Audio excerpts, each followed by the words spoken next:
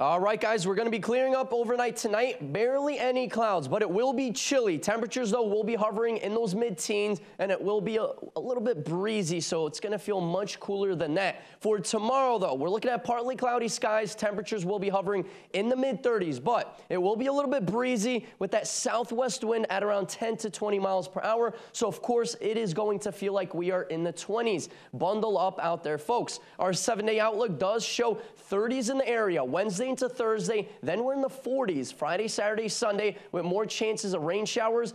By beginning of next week, though, we start to cool back down into the 30s with a chance of rain and snow by Monday. Have a great day, and thank you for logging on.